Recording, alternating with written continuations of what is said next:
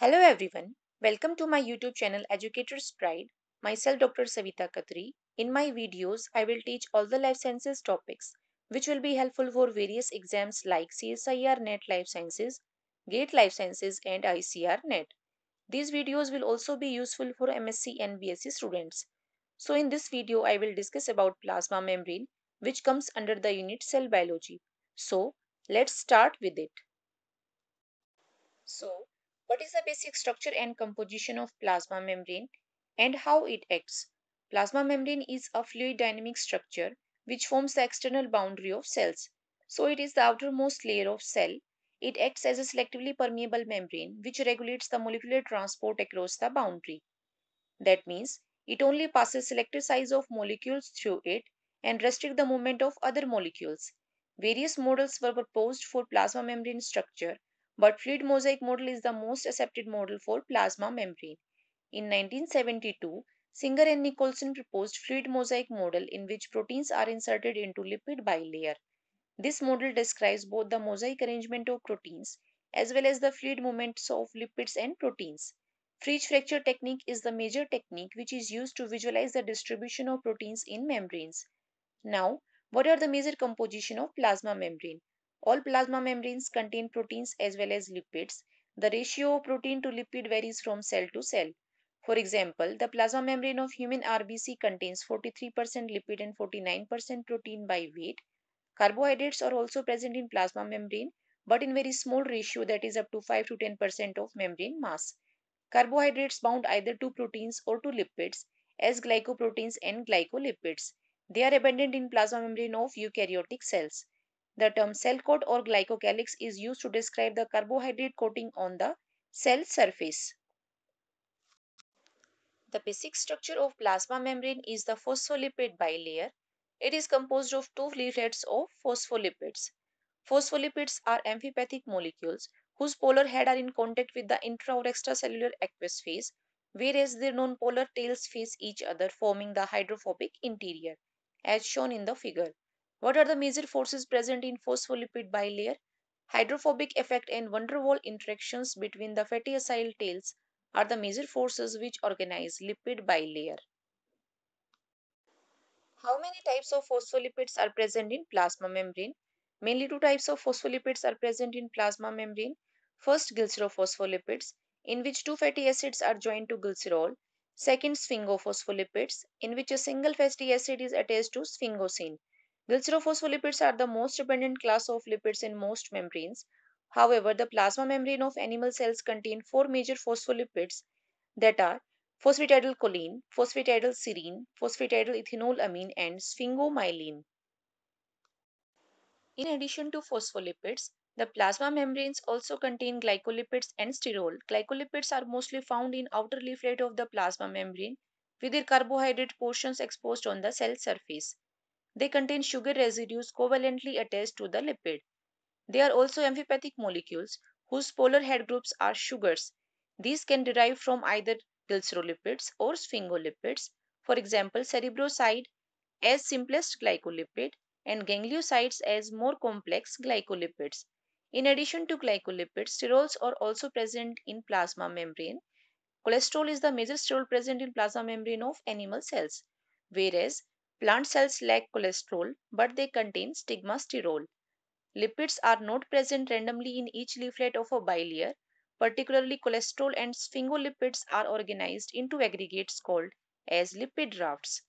There are various functions associated with lipid rafts such as signal transduction, endocytosis, and cholesterol trafficking. Next is asymmetry of lipid bilayer.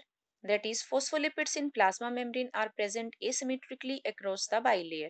For example, in human erythrocyte, phospholipids such as sphingomyelin and phosphatidylcholine are mostly found in the extracytoplasmic leaflet, whereas phosphatidylserine and phosphatidylethanolamine are present on the cytoplasmic phase. Next is motion of lipid molecules. Lipid molecules can rotate freely around their axis and diffuse laterally within each leaflet of bilayer. Lipase and flopase proteins are responsible for lipid transport across the membrane. Lipase and flopase show ATP-dependent activity.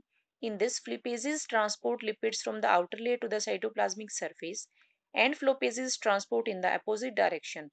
The free flow rates are also dependent on phospholipid acyl chain length and degree of unsaturation.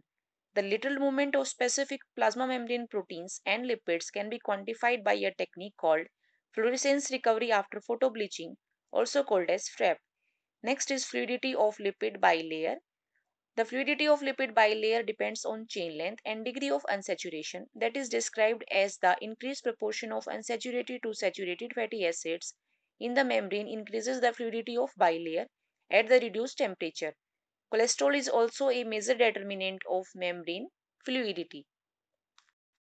Now, the membrane proteins. So previous was all about the lipids present in plasma membrane. Now, all the membrane proteins present in plasma membrane. They are basically of three types: peripheral proteins or extrinsic proteins, integral membrane proteins or intrinsic proteins, and third is lipid anchored membrane proteins. Peripheral membrane proteins do not interact with the hydrophobic core of the phospholipid bilayer. For example, spectrin and N-chirin. They are very common example of peripheral proteins present in membrane of RBCs. These proteins help to determine the shape and flexibility of the RBC. However, integral membrane proteins have one or more segments that are embedded in the phospholipid bilayer. These proteins may be transmembrane proteins or lipid-linked proteins. The transmembrane proteins may be single-pass or multi-pass proteins. For example, glycophorin is an example of single-pass transmembrane protein of RBC, and band 3 protein or chloride bicarbonate exchanger is a multi-pass protein present on the plasma membrane of RBC. Transmembrane proteins are characterized by transmembrane alpha helices. Third is lipid anchored membrane proteins. They are bound covalently to one or more lipid molecules. Now, the functions of membrane proteins. These proteins play several cell functions. Some major functions are listed below. First, transport. Membrane proteins transport substances across the plasma membrane actively or passively. Second, enzymatic activity. A protein may act as an enzyme which carries out sequential steps of a metabolic pathway. Third, in signal transduction. A membrane protein may act as a receptor for a chemical messenger which helps in cell signaling. Fourth, in cell-to-cell recognition. For example, some glycoproteins act as identification tags that helps in cell-to-cell recognition. Fifth, intercellular joining. Membrane proteins of adjacent cells form junctions such as gap junctions or tight junctions. Sixth, attachment to cytoskeleton and extracellular matrix. The microfilaments of cytoskeleton may be bound to membrane protein to maintain the cell shape. Proteins that can bind to extracellular matrix helps in coordination between extracellular and intracellular changes. So, this is all about the structure and function of plasma membrane. I hope that all the basic concepts about plasma membrane is clear. If you find my videos helpful, then please subscribe my channel and hit the bell icon for more such videos. If you want handwritten notes of this topic, then write in the comment section. Thank you.